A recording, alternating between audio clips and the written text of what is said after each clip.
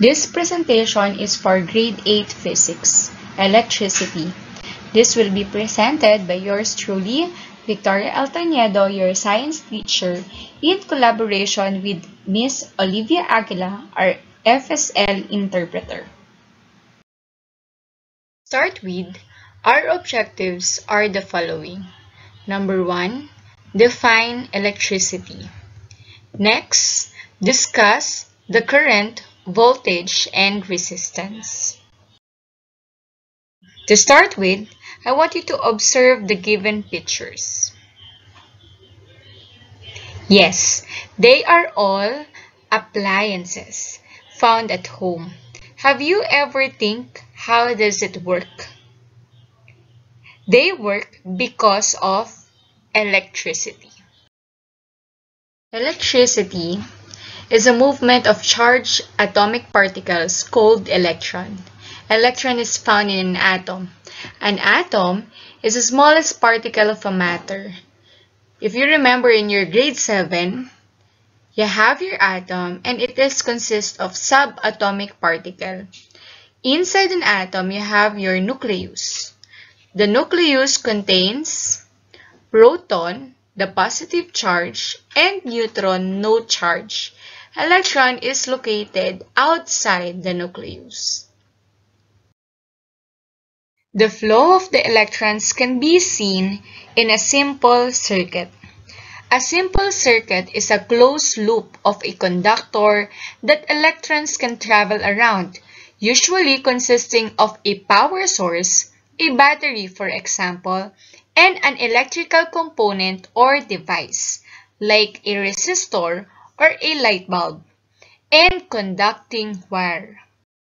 Simple circuit has 3 components: the source or the battery, the wire like copper, which is a good conductor of electricity, and we have load or bulb.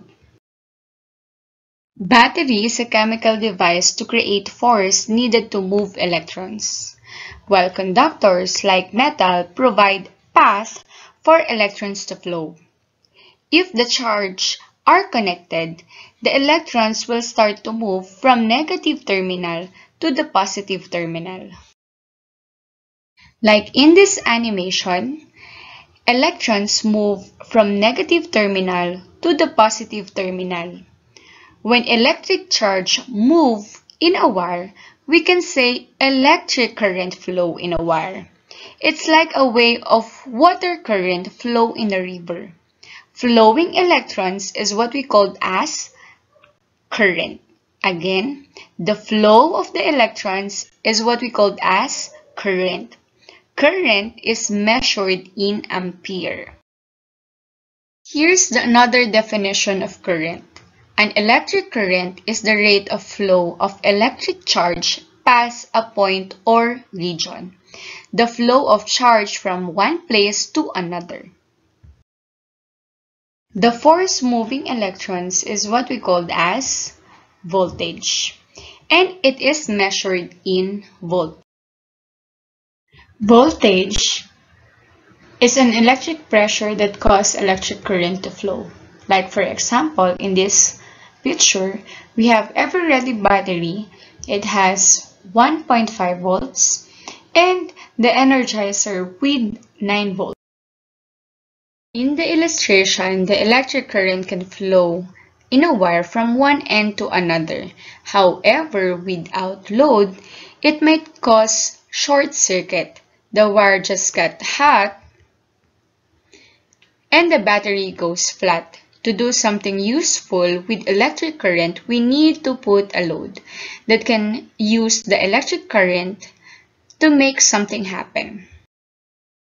This bulb acts as a resistance. It is measured in ohms. Resistance is a measure of the opposition to current flow in an electrical circuit. Resistance is measured in ohms, symbolized by a Greek letter, omega. Now, take a look at this. Yes, you're right. There's no battery. If there's no battery, no electricity will flow. Remember the first condition for the current to flow. There's something to make electrons to flow, and that is battery. How about the next picture? Yes, you're right. It is what we called as incomplete circuit or an open circuit. It is a circuit where path has been interrupted or open at some point so that the current will not flow. This makes a complete circuit. It has battery or the source, wire, and we have a load. And it is connected one end to another. Take time to ponder. Number 1. What do you think might happen in the lights if we add more battery in the circuit? Next, number 2. What happens to the current in the circuit when more bulbs are added?